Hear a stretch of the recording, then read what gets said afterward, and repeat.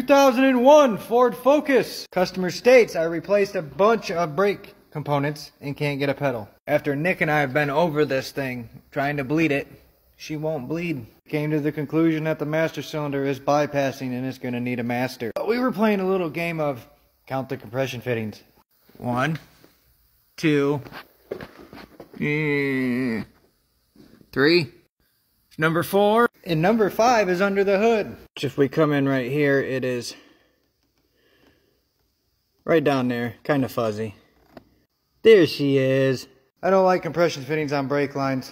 And if I'm going to do a master cylinder on this thing, those are going to have to be addressed, because if I touch it and replace anything, I'm liable.